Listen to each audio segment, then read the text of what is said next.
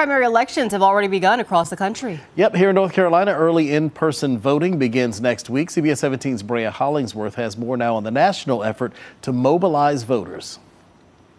These poor and low-wage workers are saying it's time for us to mobilize. Fighting for low-wage workers.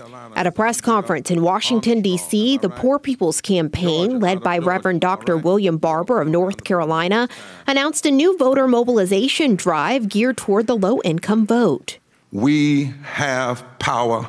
We've got to use it, and the time is now to build the third Reconstruction and be a resurrection of power in this moment. There is no turning back. The goal of the drive is to mobilize 15 million poor and low-wage workers who have been infrequent voters and get them out to vote. If we are going to be serious about addressing the problems of low wages, the lack of health care, inadequate housing, a tax on education, and more in this impoverished democracy, we as a nation must listen to the demands of the poor.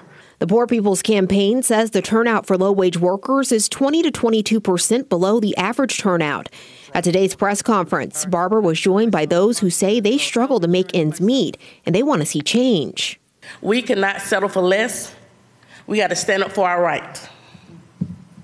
We are forward together, not one step back. The Poor People's Campaign will hold a series of efforts throughout 32 states, including here in North Carolina, talking to lawmakers and getting people to vote. This isn't the only effort the Poor People's Campaign is doing to reach voters. On June 15th, they plan to hold a rally in Washington, D.C. Brea Hollingsworth, CBS 17 News.